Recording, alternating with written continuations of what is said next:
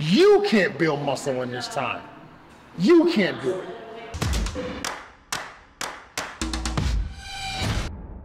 What's up guys and welcome. You are watching Psychofitness. I highly recommend you guys to watch Chris Lewis, aka Psychofitness, making Andrew Judd go through a back and hamstrings workout. That is as hardcore as it gets, with all the yelling and screaming by Psychofitness to motivate Andrew Judd to get out of his comfort zone and train harder than ever. Come on. More. There you go. Come on. That's it. 8, 1, 9. That's it. 10. Right there. So Psychofitness is fired up more than ever for this Arnold Classic because he has one of the most genetically gifted athletes of the modern times training under him. This is yours. All you have to do is just stick your hand out and grab it. That's all you have to do.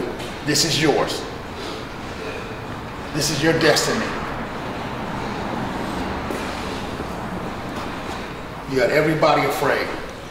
Everybody's talking about you. But it's not about them. It's about your accomplishment to yourself. Going to 30. To yourself. This is for you. This is for Andrew. And Chris Lewis's training is no joke. The late Sean Roden went on the record saying that the workouts him, Stan and Psycho did in 2018 were the best workouts of his life. I am sure Andrew feels the same way, and everyone in the bodybuilding community believes that all Andrew can do for this prep is get sharper. But Chris doesn't feel the same way, as you can hear from him, because Andrew is a supreme athlete. They said he cannot build muscle in this time. And I think it's unfair for another man to tell another man what they cannot do. You can't build muscle in this time. You can't do it. Come on, Andrew, let's go. We got something to prove. So if anyone was curious how much Andrew weighs on stage, well, he weighs as much as Big Ramy, if not more. And that was revealed by Andrew himself in Jay Cutler's podcast. In Texas, I was 290s. Arnold, UK, I think I was same, like 292 or 291.6. Olympia was less. I was 289 point something, 0.6. And as most of you guys already know, that Chris Vito is a conditioning guy. And he will try to bring Andrew in the best condition of his life. That means this upcoming Arnold will be his lightest on stage. GoodVito is an IFBB pro now, planning to do his pro debut sometimes this year. And for that, he has a training partner, Amir, who also is an open bodybuilder and who trains extremely hard. Both these guys have the ambition to win a pro show this year and qualify for the big stage in November. GoodVito is a rare talent because of the insane proportions that he possesses.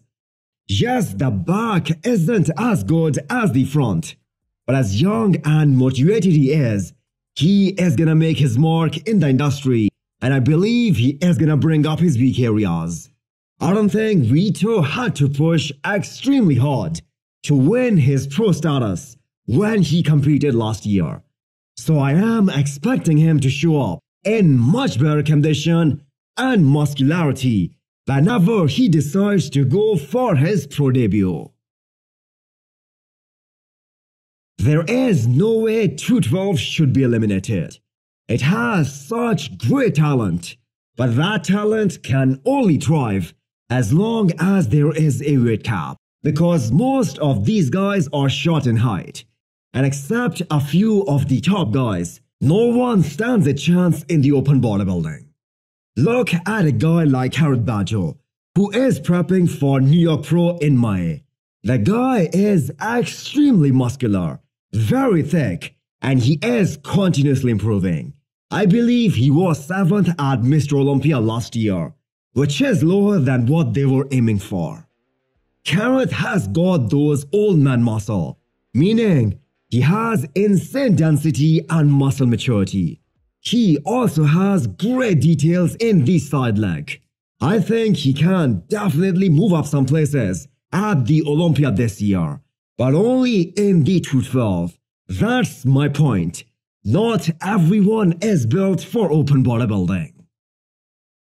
So hit the thumbs up button if you like the video and smash the subscribe button if you wanna come back for more. Thanks for watching.